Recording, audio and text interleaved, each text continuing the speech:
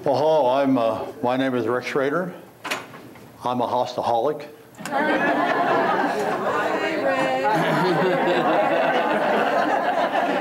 I haven't gotten a hosta for 4 months. That's right. We got 12 of them back in September, and they're resting out in the yard right now, dug in and waiting for winter to be over. Of course, we're also growing seedlings in the upstairs room adjacent to the bedroom, so we have 400 or 500 seedlings now coming up, and they're all up about 3 or 4 inches right now. So, my wife is the hybridizer and the one that gives me the seeds, and I plant them. So that's how we get started. This tonight, if you have questions as I'm going through, raise your hand. We are taping this also. So, like I said, we'll do questions as we go, and I will have questions and answers at the end.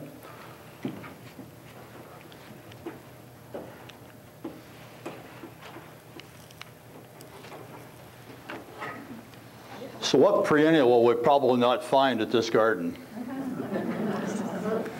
Well, they probably won't let me put a hosta out there, but again, all of us that work at the Idea Garden know it's basically a sun garden. There's some shaded areas.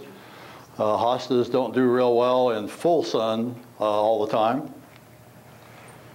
And this is the hosta garden down in the Arboretum, and we don't plant annuals down there. So we all have the annuals at the Idea Garden. And down here we do have companion plants, but we don't plant any annuals in this area.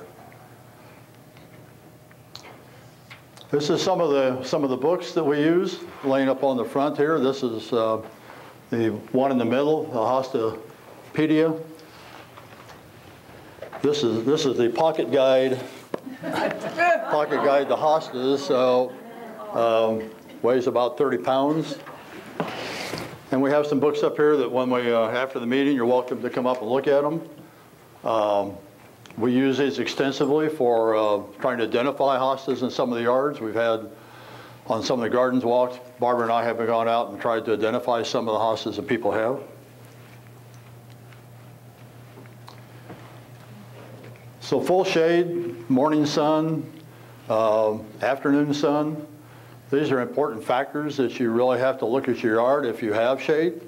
How many of you here have really just a sun garden? You have very little shade. Okay, we're going to have I'll have some things here that you will still be able to grow hostas, and I'll show you how you can do that even though you have a sun yard. This is part of our front yard. It gets a morning sun. You can grow a lot of hostas. The photo on the right is in Pennsylvania near Philadelphia.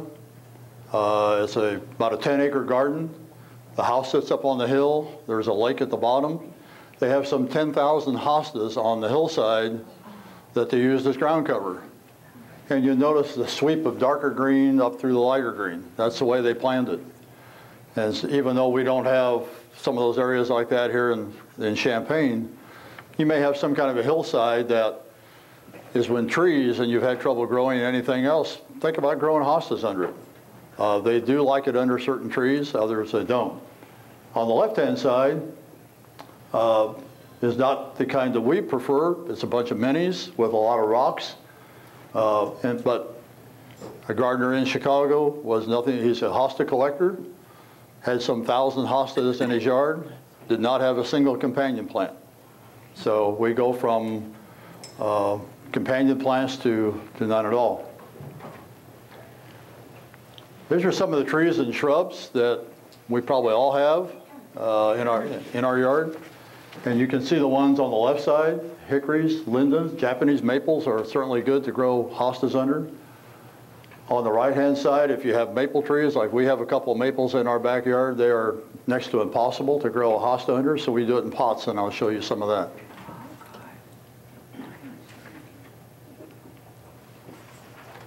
Hosta sizes. There's a lot of discussion. People ask us about the different sizes. If you have a big yard, I mean, we have a normal size lot. If you have a nice big yard, you can go to all the big hostas. They get 3, 4, 5 feet across. Minis, you see the blue mousers up there. We have 2 hostas up on the table here that are small. They won't get a whole lot bigger than that. They're going to give those away tonight to a couple people. That's the small range. You see the 12 to 15 inches. A medium is 15 to 24. A large 30, and an extra large we'll get up to 36 and above. And if any of you have heard of Empress Wu, that's one of the largest hostas right now. And ours is up about 3 feet tall and about 4 or 5 feet across already in 3 years. So it's a good, fast-growing hosta. But again, you need the room for it. We try and do more of the small and the medium hostas because we don't have, we have a small yard. So you have to look at what size yard do you have. Hosta colors. You use blues in the shade. The warm colors are yellows and gold. Variegated, you can see they do well in the back. They seem to bring a garden forward. And we try to mix the various colors along with the companion plants of either similar or contrasting. Fragrant hostas, there's a Plantaginia and hostas that have come from the Plantaginia family are generally fragrant, and they'll have a very large white flower. And so if you plant those around your deck, certain times of the day, you can get that nice smell from the hosta.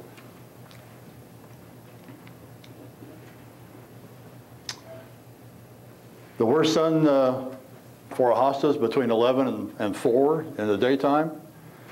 We have lost a tree in our backyard, so everything that was under the tree is now a shade plant that's going to get moved someplace else, and some of those that are more adaptable to the sun will get moved into that area.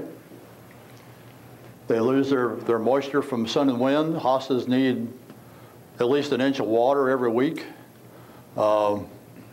They prefer to get watered not on the leaves, but at the ground level, as we always try and water all of our plants.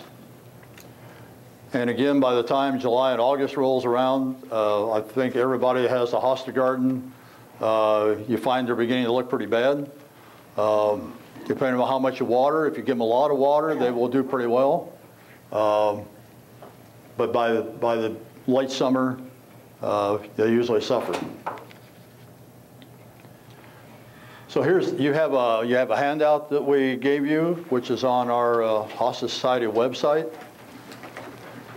But here are some of the hostas that are tolerant to a full sun. And by a full sun, I mean anywhere from 3 to 5 hours. Sun power is a good one. And you see some of the others listed there. Again, the Plantagineas, Aphrodite is one, but the Plantaginia will take a lot of sun, some in substance. If any of you have that in your yard, that's a very sun-loving plant. Ours, we're going to have to move it.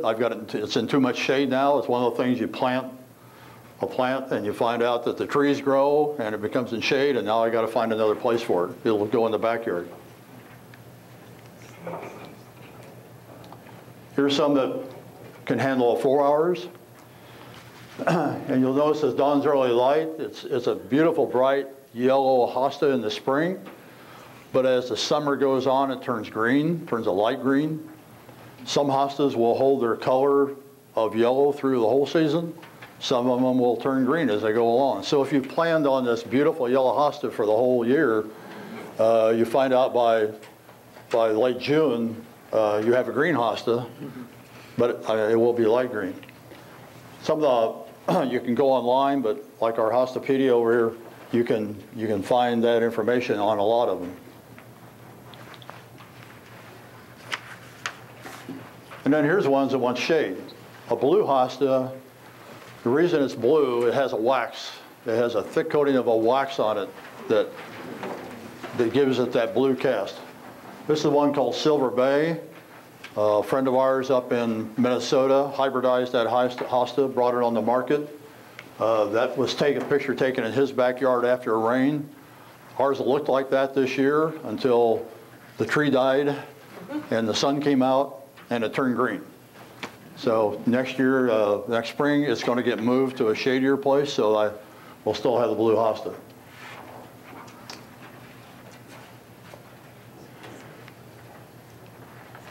Getting into a design area, in 2009, we rebuilt the deck on our house. And so I designed the deck to allow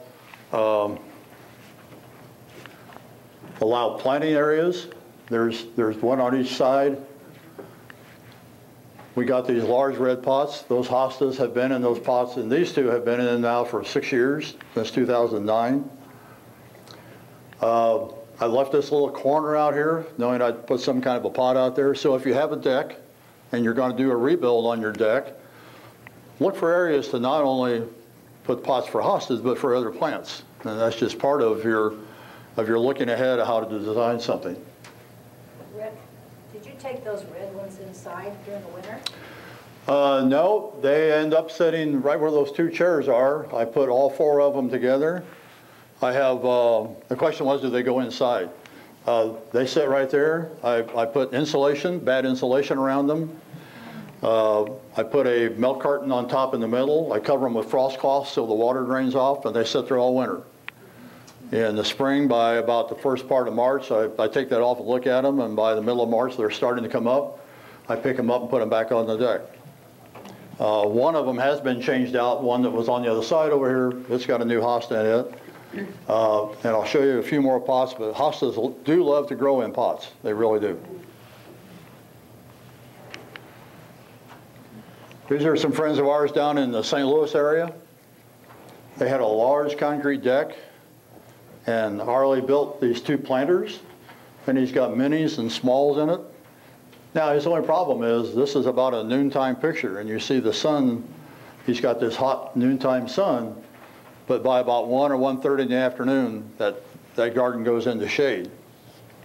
So if you have a large deck and you do have a shaded area, makes a great place to come in and build some raised beds. And especially as a few of us are getting older, not everybody in this room, of course, having a raised bed helps in taking care of your plants. So you gain 2 things. You get a planting area, you break up this big expansive concrete, but you also get something raised that makes it much easier for gardening.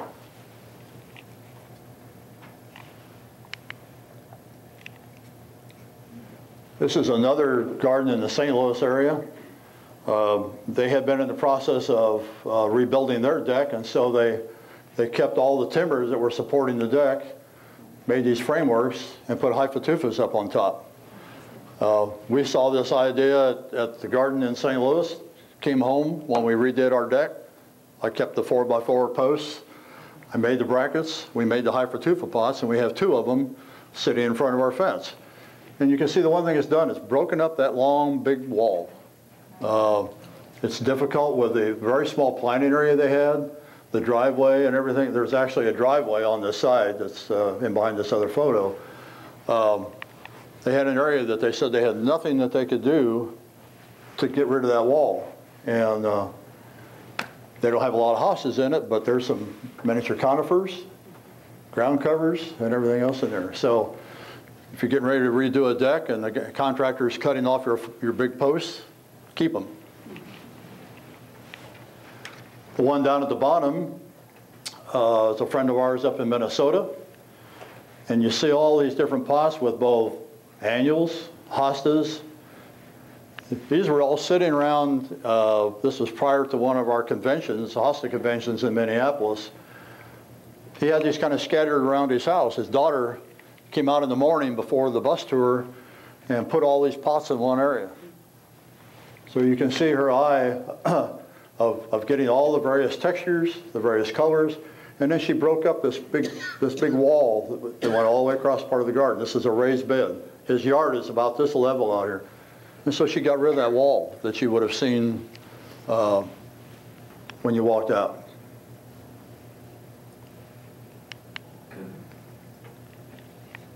This is a garden up in Green Bay, Wisconsin area. The owners hauled in truckloads of a concrete type stone and built this entire planting area. But you see what he's done. He's planted all these hostas along the front of it. And so the stone wall totally disappeared. So he still has the raised bed in the background with the trees, and he has plants and hostas back here that are raised up. But he eliminated the part of the visual effect of this big concrete wall. So if you have a wall, that's a good way to soften it and eliminate it. The view. Wintertime, you're going to see the wall, of course.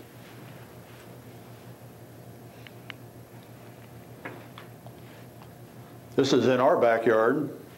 I built this this block wall not too long after we moved in for our raised bed.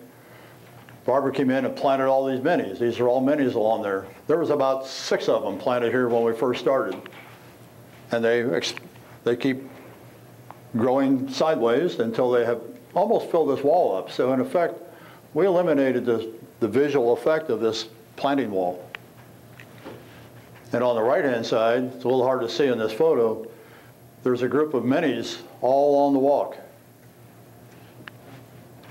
And again, that was an area that it takes your eye away from the walk. This is on the north side of our house in the shade. These are all hostas on this one side, various plants on the other side. So you can use them to hide an area that maybe is not as appealing to your eye or to your visitors. And of course, we all have to have a railroad lantern out in our garden if you like railroads.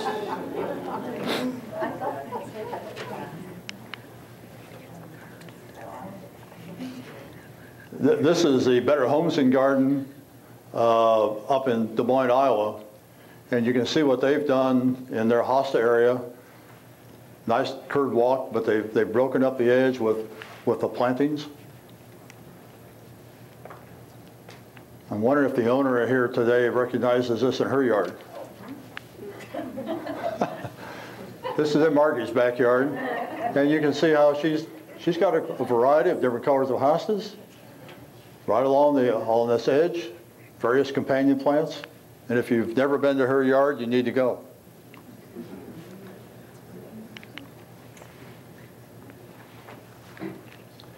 We use a lot of companion plants, and if you go out to our hosta garden out at the Arboretum, we've done the same thing out there. We mix a lot of companion plants in, be it ferns, pots.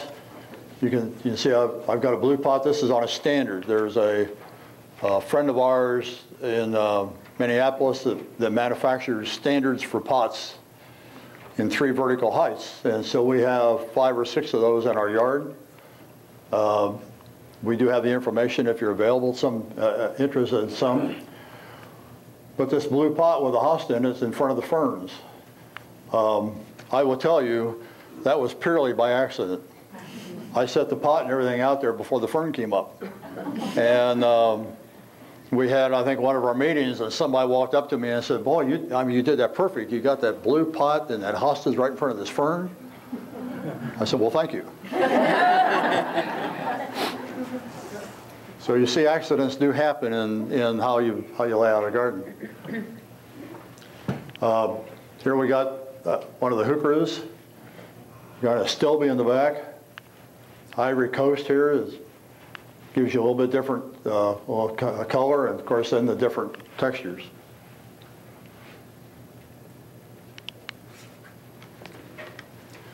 This is a hosta down in Nashville area on one of our hosta conventions. A little hard to see, but there's a waterfall up here, and here's the stream coming down to their inlet area down here. But they have 2 hostas in pots sitting in the stream. And the hosta is Nutty Professor. Those of you that know Marianne Metz, Marianne registered that hosta, and it's named after her husband, who was a professor at the university. So you'll have to ask her why she used that name. But again, if you have a stream, they will draw up some water from the bottom. But look how they broke the stream up. You really don't see it. There's minis. There's a lot of minis growing in the rock areas. There's another potted plant.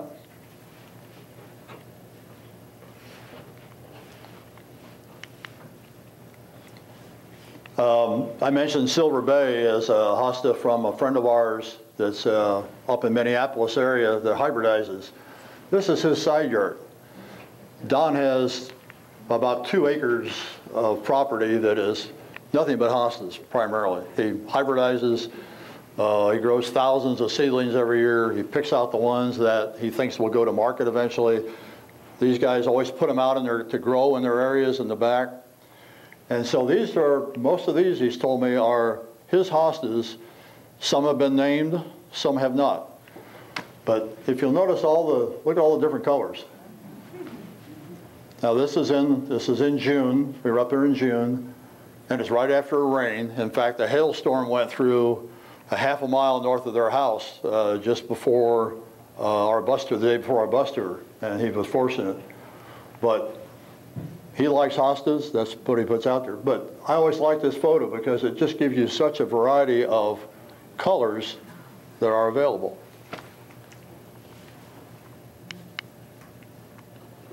When I was talking about some of the larger hostas, the one on the left is called Roderick. We obtained this from a friend in Des Moines, Iowa. It's not really on the market right now. It's an older hosta. It was hybridized by a gentleman in the Des Moines area. And we were fortunate that a friend gave it to us. The one on the right, whoops, wait, let's go back. The one on the right is Victory. That is about 3 years old, stands about this tall. If you like a good upright hosta, that's a great hosta.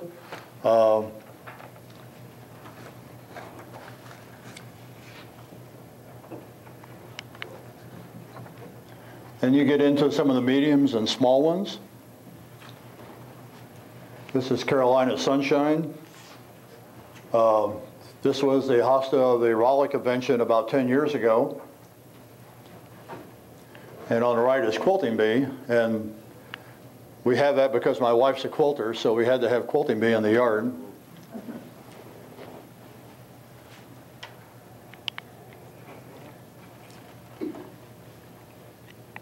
So you can get into using pots and areas to break up an area. The upper right is a yard up in the Chicago area at one of our tour gardens.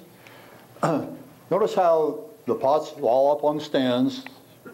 They break up that stone walkway. I mean, without that, you would have had a wagon wheel and a tree. And as a result, they have put out these planters. They raised them up so you can walk up and look at it. And they've added a lot of interest to that walkway area. The same with the one on the bottom here. Their walkways meandered through all their hosta beds, and you could walk around it. This was all in a wooded area, but all their beds, your walkways, you had no straight line walkway area.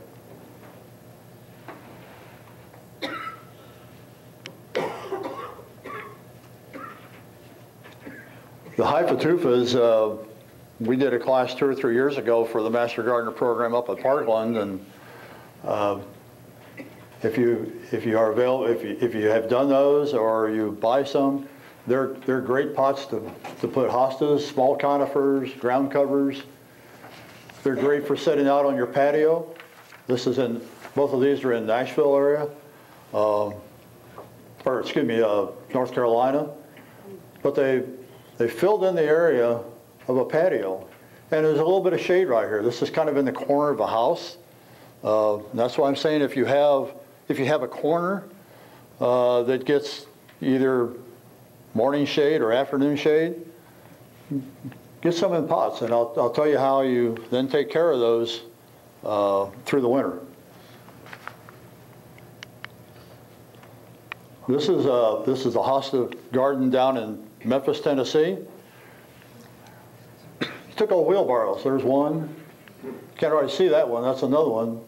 He had 10 of them in his yard, and he's drilled holes in the bottom. They have voles worse than we do. They have voles that just totally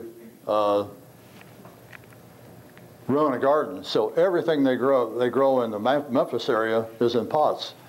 And he got tired of having all these pots sitting around, so he started buying old wheelbarrows and he wheels them off into his shed in the wintertime, and he wheels them back out in the spring. And as long as they drain, they work. So if you got an old wheelbarrow at home, or you find an old one out at the idea garden that they're going to get rid of, take it home, paint it yellow, and get enough drain holes, fill it full of a good potting mix, and plant some hostas and other plants in it.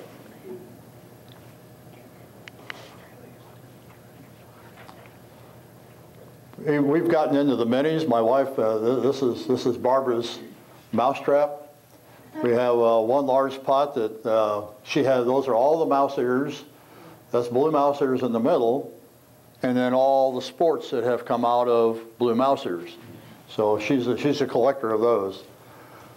Here's another set of minis that we have. They work real good in raised beds, in soil that allows them to drain. The only issue you have to watch with minis is in the wintertime. They will want to heave because they have a very small root system. So we go back out, if we go out once we've had a lot of thaw, she'll walk around and look at all of our minis, and if you find the roots are up out of the ground, we'll push them back down in, and they will continue to live. This is one way you can do pots. I do a number of these. If you look down here, there is the black nursery pot. I put a couple of bricks in this large pot. Put a couple of bricks in the bottom so that the top of the black pot is slightly below the rim. I put mulch all the way around it and leave it in there. And then in the fall, I take that pot out. And we have a storage area. If you have an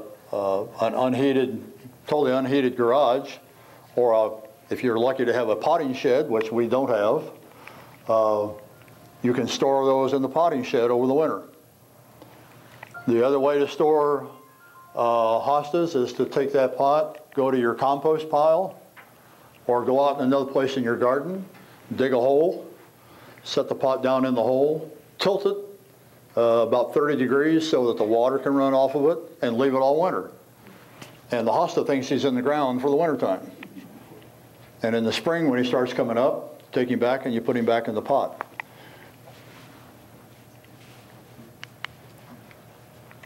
This gives you an idea of how I do it. We purchased this pot this summer. We also purchased this one, this hosta. This was a seedling that a friend of ours hybridized in Iowa. We purchased this at an auction, and so instead of trying to put it in the ground, I've set it in there in the pot, putting the soil around it, and that's what it looks like afterwards.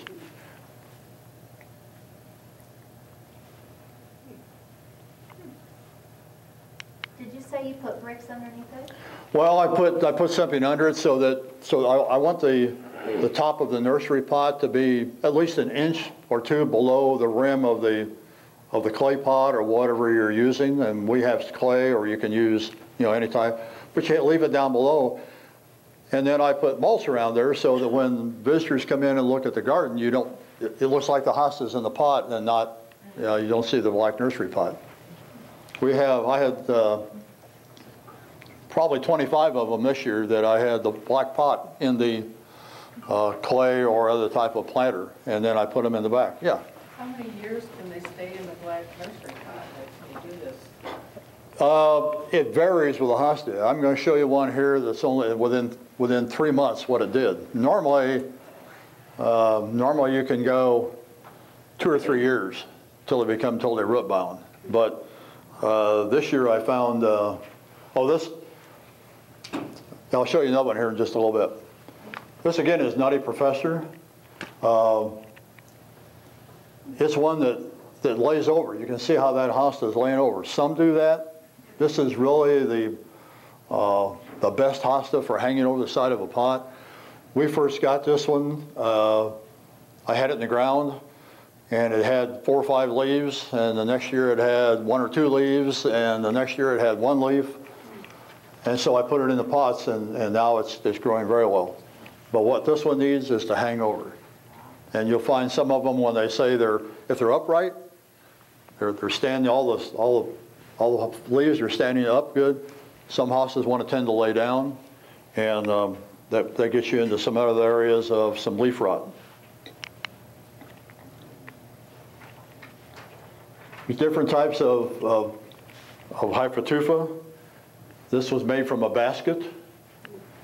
This also came out of a square, and then I used a brush on the side to give it some relief. These are in chimney tiles. I'm originally from Danville, and Danville Tile Company, they have chimney tiles. This is back when they built houses 60, 70, 80 years ago. This was the flue. And they had bunches of those left over. They're heavy, but, and this is not our yard, but in our yard, I actually leave them in the black nursery pot.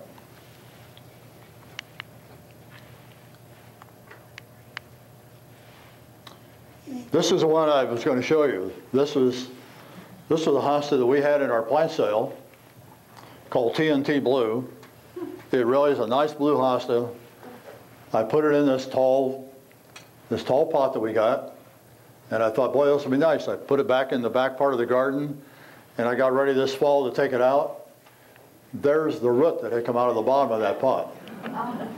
It took me a half an hour to get that thing out of there. Now, this hosta really grew. I mean, it only had 2 crowns when I put it in there. It multiplied right away to 3 or 4 crowns. It rooted like that. So this one is an exception. It'll get put in the ground this year. It's not going back into another pot. But you will find that they do pretty well. Once you get to the point that the hosta seems like it's not growing real well. In fact, I upsize. I mean, if I've had one in a gallon pot and it's not doing well, I have a bigger clay pot to put it in, and I will upsize a couple of times. Those ones in the red pots that you saw, they're planted direct. They're right in with the root. And when they finally get to the point that they don't want to grow well, you start checking around and you find, like any plant we do, it's root bound, and they finally quit growing.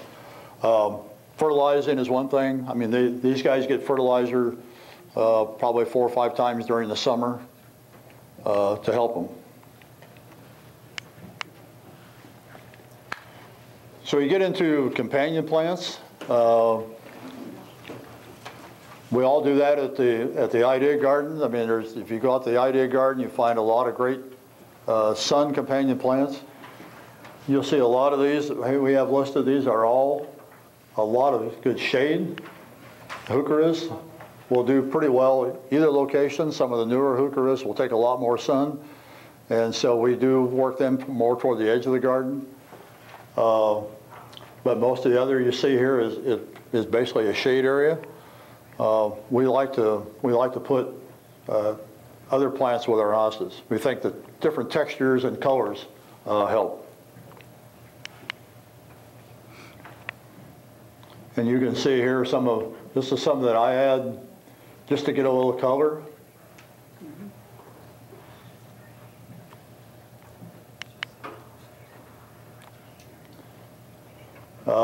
Again, we got a standard conifer on a standard, a blue spruce on a standard area. There's a stilby. There's an annual. These are some of the few annuals that we'll put in. There's another one. Just gives you a little more color.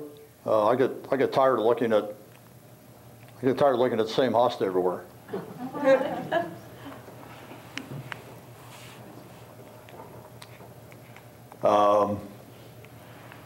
We like to use a few companions like him.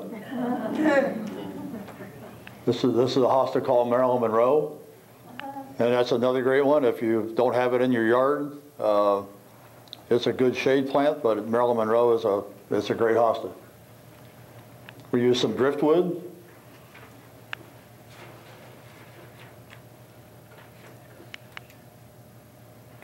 And kind of the big thing now, and we just attended our what we call Midwest Hosta Society winter conference up in Chicago, up in Naperville, Saturday, and getting red into hostas, into the scapes and to the leaves are where the hybridizers are trying to go. They're trying to get away from the blue and the green and the yellow and start getting red up into the hosta. And oops, wrong button. This is called First Blush. Came out of Bob Solberg down in North Carolina. And some of the photos of his hostas, this is ours that we bought, but the red is all the way up to this edge of the leaf. And on his photos, on some of his, the red has come all the way up in the early part. If it gets a lot of sun, the red is up in the edge. And there's some that we've been seeing on the internet now on the Facebook pages that are getting red up into some of these veins. And so everybody's trying to get more red into a hosta because that's going to be the next big thing. This is Red October. A lot of the hostas into the red series will have the red petioles, called Red October because it actually blooms in October. One of the latest blooming hostas you'll find.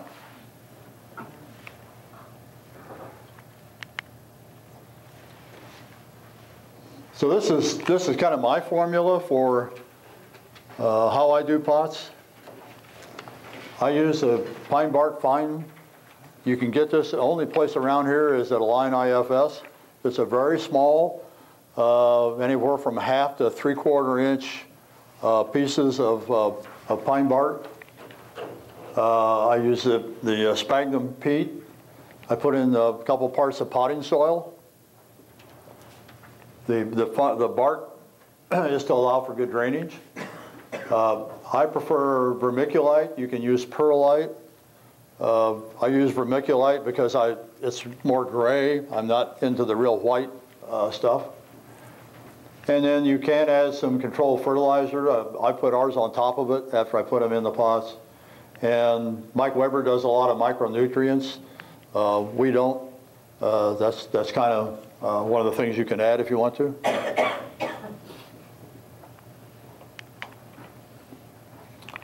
So for winter storage, hostas generally need 40 days at 40 degrees and below.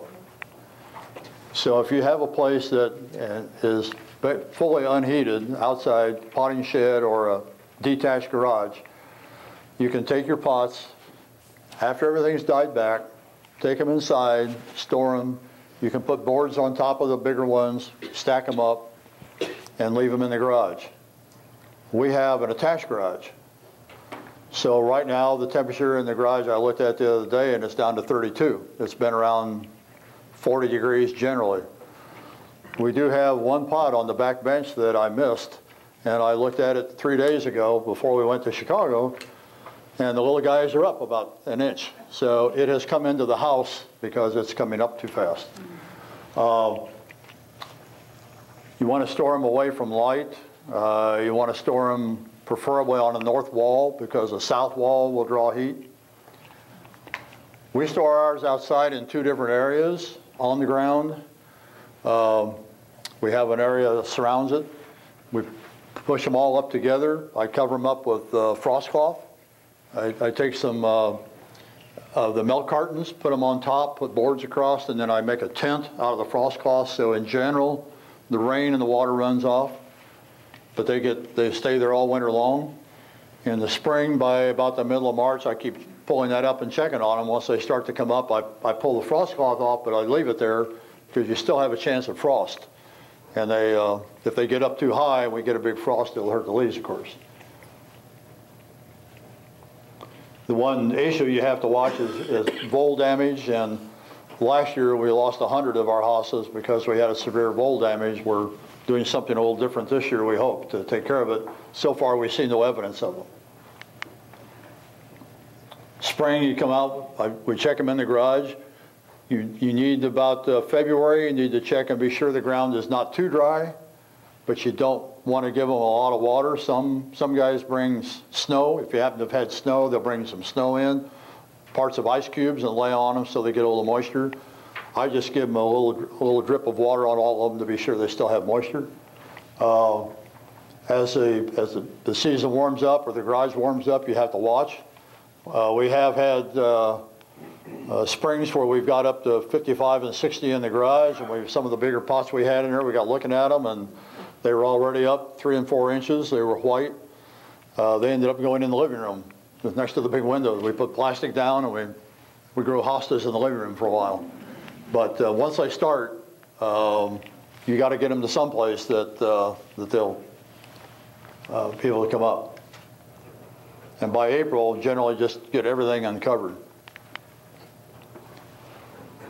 These are 2 of the time release that we use. On the NutriCoat is on the right-hand side.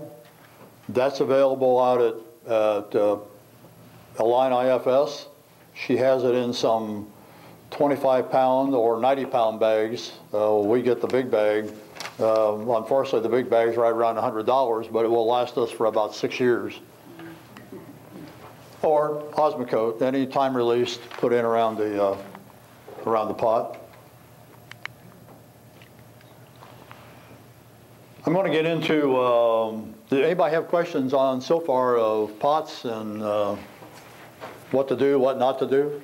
Because I want to get into some of the diseases and some of the other issues that we find, because these are some of the things I get asked a lot, like out at the idea garden. So I want to cover some of those. Yeah. Why do you leave some in the plastic pots and put them inside a pot as opposed to planting them in the pot? Is it just for variety? She wanted to know why I put some in the plastic nursery pot and then into another pot. Kind of for convenience, because I want to be able to winter them over. And so by taking that black nursery pot out, I then move it to our storage area, or I dig a hole in the ground and bury it. And that will keep the clay pot from freezing. I'll take all the soil and everything out of that clay pot to keep it from freezing. I have 2 of them in the front yard.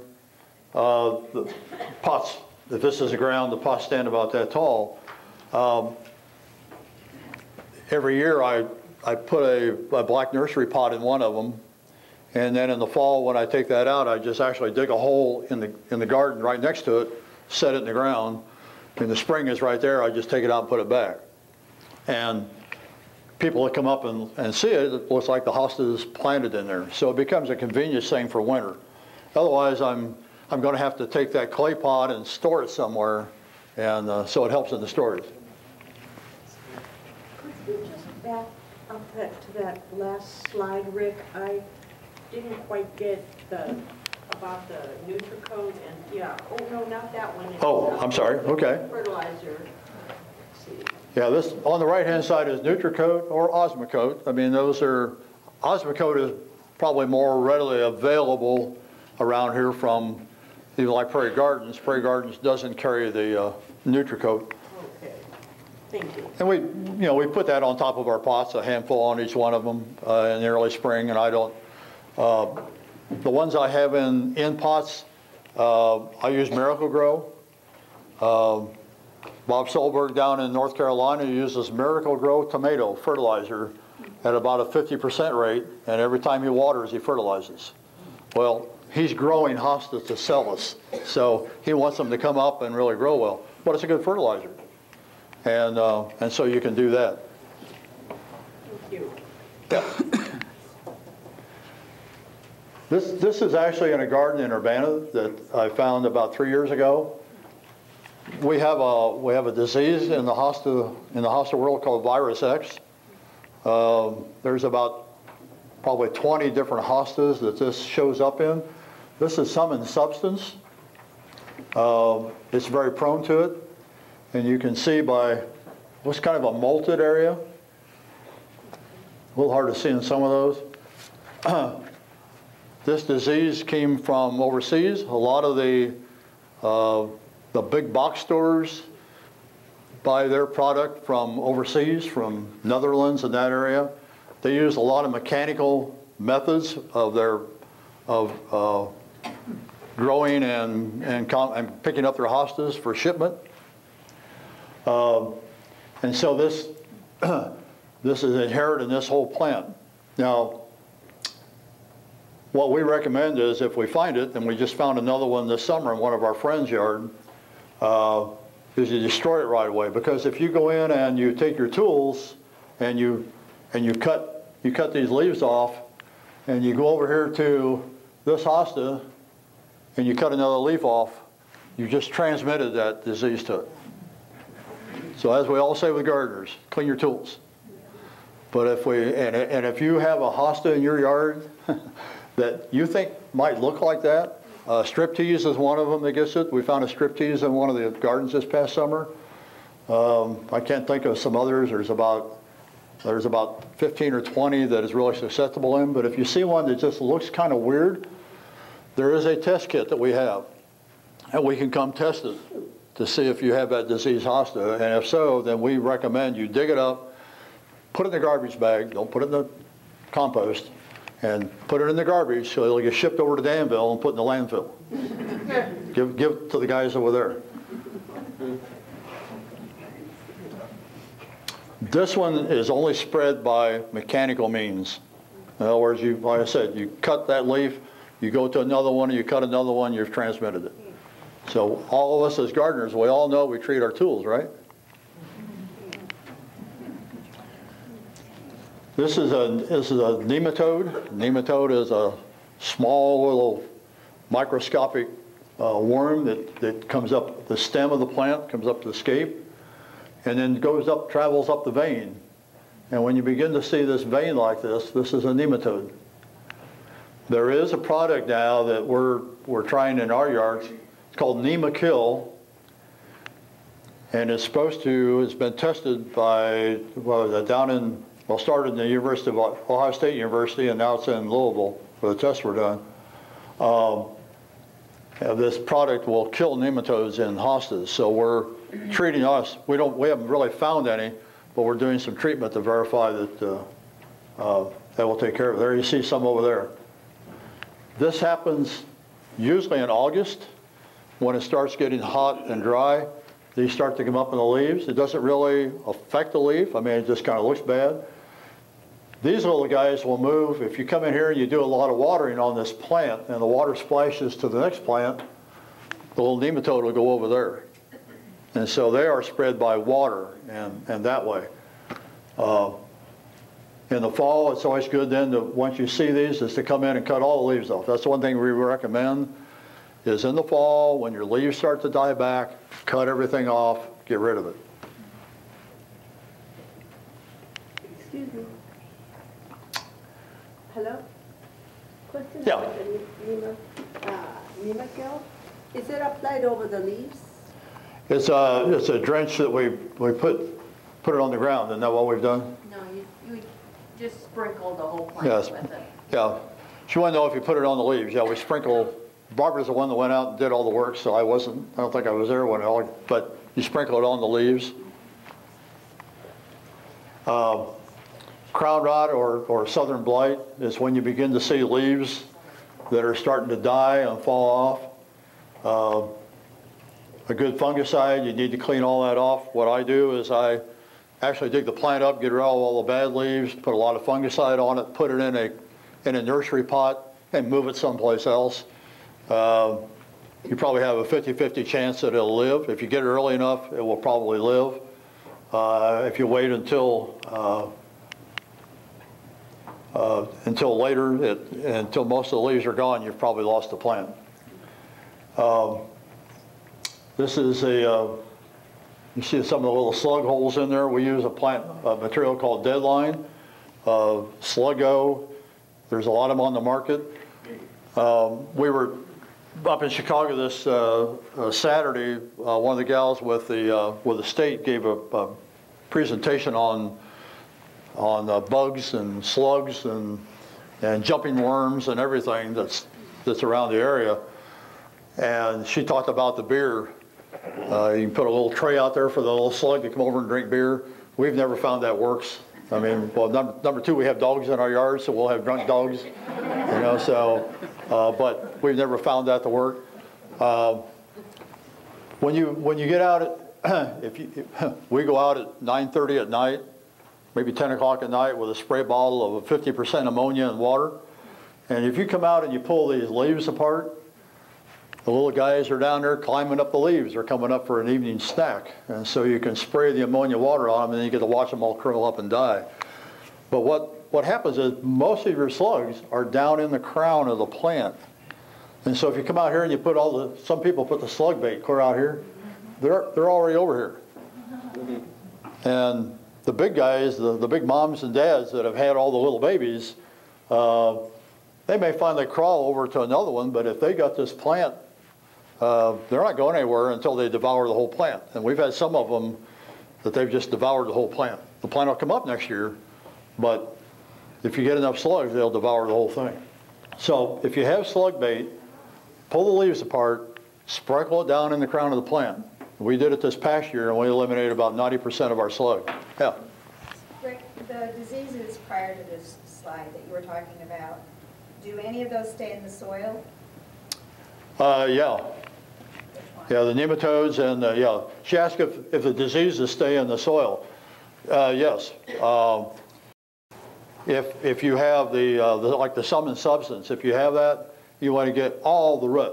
I mean, you have to dig far enough out to get all the root out of there, because the root out here still has the virus X in it. So thank you. I should have brought that up. The nematodes are another thing. I mean, when you have the nematodes out there, they could be cleared over to the next plant too. So yes. How do you get deadline?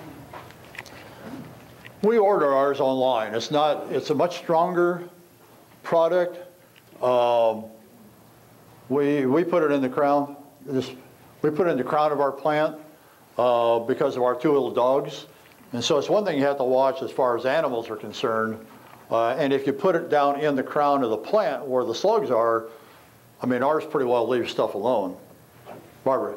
Yeah, it's not pet friendly. Yeah. So if you have a dog that's going to get in the middle of your plant, you don't want to use it. Now, if you got a dog that wants to eat green leaves or something, that's not, and eat your hosta. How often do you have to apply it? In general, about every 30 to 45 days. And I usually don't start until about the end of May, maybe into June, because I wait till the plant gets up. They're not really active early on. I mean, they're usually coming out of the egg. And I wait till I begin to know that they are getting active. You'll see the slug bait will lay down there, it'll get wet, it gets kind of a fuzzy look on it too. Don't put a lot. All you just have to do is sprinkle a little bit in and go back in about 30 days and do it again. So Sluggo is supposed to be safe for animals and birds. Right. Yeah. Read the label. There's several of them that are safer. Our dogs with deadline, if they eat it, it's sour. It's a bad taste. They would probably spit it out. And that's what a lot of that stuff is. It has a very bitter taste to it, so that the animal will not eat it. Our littlest dog, she doesn't like a lot of different things, so I know she would not eat it. Mitzi probably would, but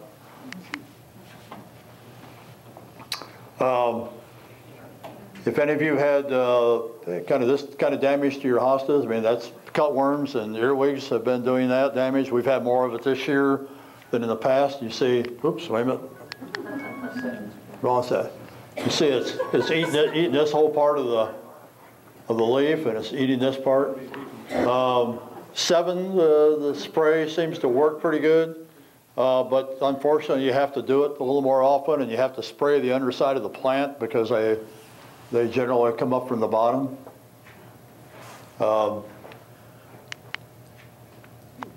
And of course, out at the Idea Garden, we all have the vole problem. We've had it this past year at our house. This is one method that we use. A friend of ours up in Wisconsin who has roughly 5 acres of hostas, this was his solution to a vole problem. You use a canning jar, just a ball canning jar, cut a V-notch in the lid, a little bit bigger than a quarter. You place a decon or tomcat dry bait in the jar, and you lay it out under the hosta leaves or out anywhere in your garden. Now, if you have animals around, I put our jars inside the milk carton. We buy the milk carton crates, and I put it in there. I set the crate on top, put a brick on it, so our dog won't knock it off. Last year, they went through 2 1-gallon buckets of tomcat. Even though they ate all our hostas, they also ate all my tomcat. And they still kept eating. But you can, that does seem to work. Several others have used that. If you get old canning jars, that's a good method. Something that has just kind of, we've stumbled upon in the last year or two is a soil treatment using castor oil. And I don't know if we had the opportunity to get the idea garden done this year or not. That was hopefully one of the plans to work on the vole problem. This is a formula. We have sprayed our 2 areas in our backyard where we store them. So far I have seen no evidence of voles. You only have to spray it one time. I mean, you soak the ground. In fact, we had kind of a dry fall. I soaked the ground good first with just water, and then we mixed up the solution in a sprayer. Just use a normal garden sprayer. It goes relatively fast when you get out on about nearly wide open on the sprayer. And it took probably 8 or 9 times. We went through this whole jug and another one of castor oil. Barbara ordered that online. You have to shake it as you go because the soap is in there to help the water. The soap is in there for the castor oil to mix with the water. And it doesn't do a real good job, so as you're spraying, you have to shake. This came from some gardeners up in, New Hampshire? Up in New Hampshire area. They've tried it, and it works. We have a friend in Peoria that sells hostas online. Barry has an area probably 150 feet wide by 500 or 600, 700 feet long of hostas. He has sprayed that whole area. He totally has eliminated the voles from eating his hostas, and they all moved over to another spot in his garden and ate the other stuff. So it worked, but now he has to spray his whole yard. So if any of you know Whit and Kathy Daly, they live out near us in the Maynard Lake Edition. They've had the voles just moved in out there in the past year. So Whit, before they left for Florida in November, they had an area in the backyard of voles and in the front yard. The day before they left for Florida, and of course they're back down there again, you know, we're all, well, whatever. He went out and he sprayed his whole backyard. He used this formula. In fact, he told me, he said, "You said 2 ounces, I did 6 ounces. You know, I'm gonna do it real." He said, "Will that hurt?" I said, "Hell no, it won't hurt. You know, more is better, right? Anything." So he sprayed his whole back area behind the house. Back in early December, and then in the front of the house, he didn't get to it. He got that the day before.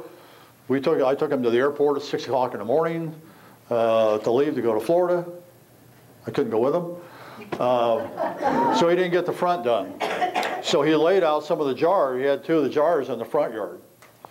I went over in December, early December, and his jars in the backyard, and he had also got some packets of Tomcat, and he put those around the holes.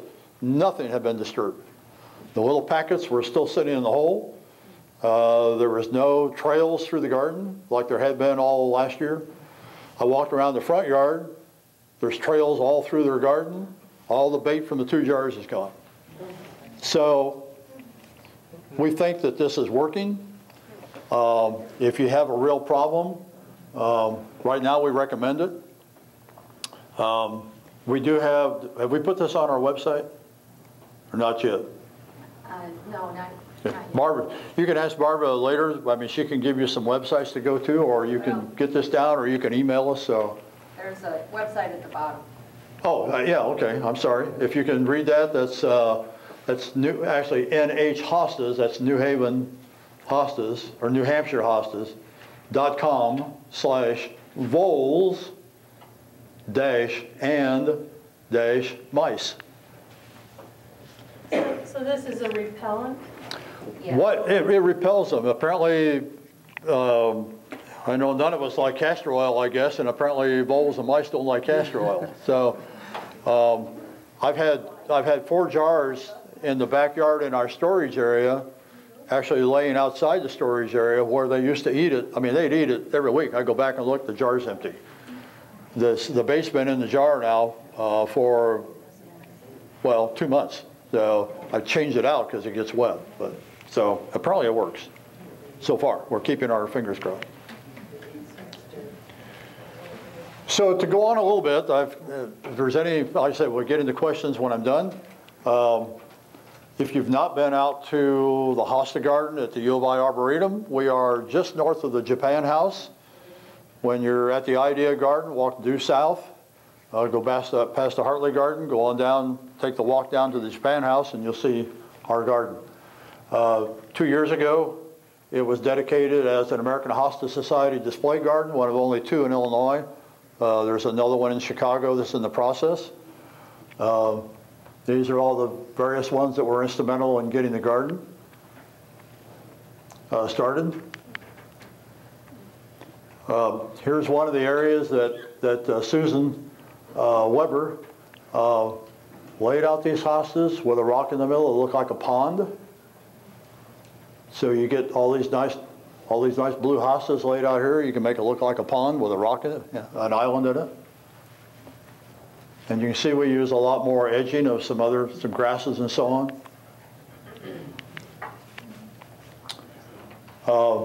Unfortunately, we won't be here for the garden walk this year. Barbara and I are both involved in American Hosta Society work.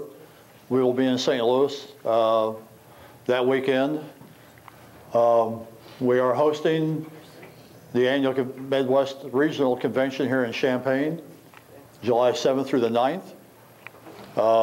We will have at least 7 vendors at the Hawthorne, and the public is welcome. You guys will all be notified of that event. You're welcome to come down and buy from them. They have a lot of stuff, a lot of hostas. So hosta fever, as I said, I'm a hostaholic. Well, we both are. Permanent labels. My wife does a permanent label. We bring a hosta home from a nursery. I walk out to the back door. I set it out in the backyard. When I turn around, the plant label is already in it. Oh my God. Well, almost. Labels in a notebook. She's guilty of that. She's my hosta buddy. There's our favorite hosta is American Angel, which came from Van Wade out of Ohio. We vacation around hostas. We're guilty of that. They do not invade my dreams yet. Mice invade our collection. Well, 2 different kinds of mice. The ones you saw, the green ones, and then we have had the little 4-legged mice have invaded sometimes. We formed the hosta group. Do we spend more money on a hosta? Well, I will say this: when you spend $100 on a hosta, it will probably die. There is one hosta that's on the market right now called Humpback Whale, and it's a large green hosta that was hybridized by Mildred Seaver out in New Jersey. In 2006, her son brought the original plant. There was only one. She had one plant. He brought the original plant to the auction in Philadelphia. Diane was there when we were there. We have an auction every year for auctioning off hostas, and they go for a lot of money. That hosta sold for $3,700. The woman that bought it was a friend of hers. And there was a guy bidding against her who was a hybridizer, and he wanted it. She didn't want him to have it, and so this bidding just kept going back and forth and back and forth. It's in the market now. She got all of her money back, but yeah, we have spent more than we should. And it didn't die. Yeah, it didn't die. We try and infect other people. That's what we've done here tonight. We lusted after some. Yeah, we do that. We grow from seeds. And we were able to, with Olga Patrician, name one of the hostas a Champagne Taste. It's a hosta that we acquired from her back in 2009. She had a big sale. It was ones that she didn't want. I saw it. I thought it was neat. We dug it up and brought it home. It's a real slow grower. We bought it. It was that big around. It's still about this big around, but it's a beautiful hosta. We won a seedling contest with it down in Nashville, Tennessee. And she ended up naming, between us and she, we named it. So she has one and we have one. So it's not on the market. You will never see it on the market. Just because it doesn't grow real fast. So the buyer beware. One word of caution. Many casual hosta users thought they could stop whenever they wanted. What begins as an innocent interest can develop into full-blown addiction. You will routinely tell your spouse you paid less than you really did for a new introduction. And yes. Or you brag about all the hosta cultivars you have in your garden. You may need help. At any convention, you meet a lot of great people. And we have a lot of fun at them. Yeah, we've spent more for hostas than we probably should, and I've bid on more than I probably should, and she will tell you that. And but that's the way life is.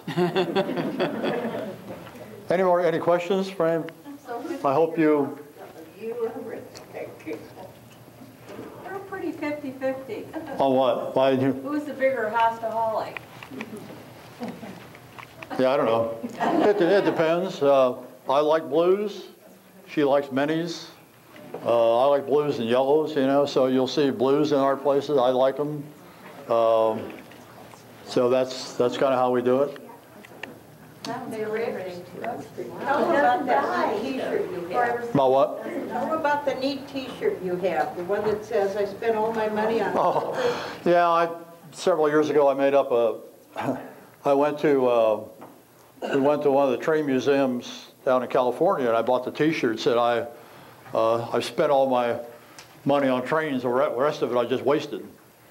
And my basement's kind of that way. So I made one up for hostas, and I said same thing. I spent all my money on hostas, and the rest of it we've just wasted. So yeah, the time and money. Yeah, time and money. Yes. How do you know when to divide them? Almost whenever you want to, but at least let them grow out to 3 or 4 years before you do. A second thing is that I didn't show you here. Hostas will what they call fairy out. You know, some plants will get the fairy ring in the middle because they will grow outward, and the middle will begin to die out. And especially in the spring, you go out in the spring and look, and all the little pips are coming up in a circle, and the middle has nothing in it. That's the time to divide it. And as we noted at the start of this, the hosta is the friendship plant. So dig it up, give it to your friend, split it, put 2 parts of it back in, and give 2 parts of it away. Or as we do, we sell them. We have a plant sale every year with the stuff I dig up. We'll have one in May again. We do that. I mean, we have to feed our requirement of buying hostas, so now we have to feed it some way. But you want to wait at least 3 years, maybe 4 years to do that. Or we got some in the backyard have been there. They were planted there in 2003, and they've never been dug up, and they're already this big. And it's one of those I always hate to. Sometimes you'll find that the digging up and moving a hosta and replanting it, it'll put it in shock. You know, it's like a lot of other plants we do, and it will not do real well for 2 or 3 years. It will finally come back, but if it's 2 or 3 years, they won't do well. In fact, I've had a couple of them that just up and died. I dug them up, and we gave a couple of them to the dailies, and ours died, and theirs is doing good. You know, so now I'm gonna have to go back and dig it out of their yard. Yeah. Did you say you cut all those back every fall? Oh yeah, yeah. Because you have nematodes and you have other stuff in there, and all it does is let any disease or bug or whatever's in it. I mean, it's like we go to the idea garden, you know, we clean up the idea garden. Do same thing. In fact, we start cutting our leaves off when some are still green. I mean, they may be turning yellow and so on. We'll cut a lot of those off early. We got about 350 to 400 hostas in the yard, and so it takes a while to get rid of it. But clean it up in the fall, get back down to bare earth in there. You can use a lawnmower if you don't have anything. Yeah, you can run a friend of mine, one of my train friends over in Ohio, or in Indiana over here at Otterbein, he goes out and mows them off with a lawnmower. So His wife is not real happy because one time he mowed them off, they're all still green. So. Then again, you'd be spreading the virus X if you had. Well, if the virus X issue, like I say, if you find a hosta in your yard that looks different than what it ought to, I mean, most hostas have a good pattern to them. If something looks molted like I showed you that one, you get a hold of us. We'll come out and look at it. Diane will come out and look at it. I mean, she knows them. We'll come out and take a look at it. Marianne Metz. And if we think it's a possible disease hosta, we can run a test on it. And if it is, we'll recommend you dig it out of the yard. That one I showed you in Urbana, she dug that out later. We had another one we found on the garden walk here. That was probably in '09. One of the families had one that was not part of our group. And we told them about it, and it was off by itself. And they said, well, we kind of like it. We said, well, we understand that, but do not give it to anybody, and don't. They said, well, we're going to leave it. Well, I mean, there's nothing we can do about it. But and we have found them in nurseries around here. But the nurseries here now know what it looks like, and they are really on to staying away. But don't buy them at the big box stores. That's where you get them. And sometimes the plant doesn't show up when you first buy it. You might have it 5 years and all of a sudden it shows up in the plant. Yeah, the one that we found this summer, the substance, she'd had that for a couple of years. This year it showed up. So, and she couldn't remember where she bought it, but she thought maybe at Lowe's. And that's where those guys get that stuff. It all comes over from overseas. And as we know, a lot of other diseases that come in, that's what you have to watch. Yeah. So you said that you grow some of your hostas from seed. Can you kind of explain that? Can you do it, or is that like illegal? It's just like you're growing them out here at the greenhouse. We some people cut the seed pod, the flowers off right away. There's people that like flowers. There's people that hate flowers on a hosta. Some of them, as soon as they come up, they whack that off. We like the flowers. When the seed pods come, we leave them on, and they start to dry up. If Barbara will pick ones that maybe she has crossed, because she's done some crossing from one to the other. She's working to try and get some different kind of looking hostas. This year, we just kept them from, probably 8 different hostas, I guess, 8 or 9, something like that. You take them apart. They're in the seeds have like a little wing on them. Most of them are between 1/4 and 1/2 inch long. The little seed head is in the one end of it. I plant those on Thanksgiving weekend under lights. I mean, just like any seeds, within about 2 weeks they start coming up, and now they're all up about 2.5 inches above the pots, and I plant them in trays. We have a friend up in Wisconsin. He plants about 500,000 every year. A friend of ours in Ohio, he does about 20 to 25,000. We do about 500 just for the fun. We just do it for the fun of it. But it's neat to get something. A lot of them come up streaked. You'll get yellow ones. You get some blues. We have quite a few streaked ones come up this year. And a lot of them are just green. They'll just get pulled out, thrown away. I'll just throw them away. Hard to do. It's like your little babies. You grew them, and it's like. But that's a lot of fun. We've done it almost every year. We grow some. Yeah. Have you ever eaten any of the flowers? No. Has anybody? You can do that on some of them. I understand the way you make salads or something.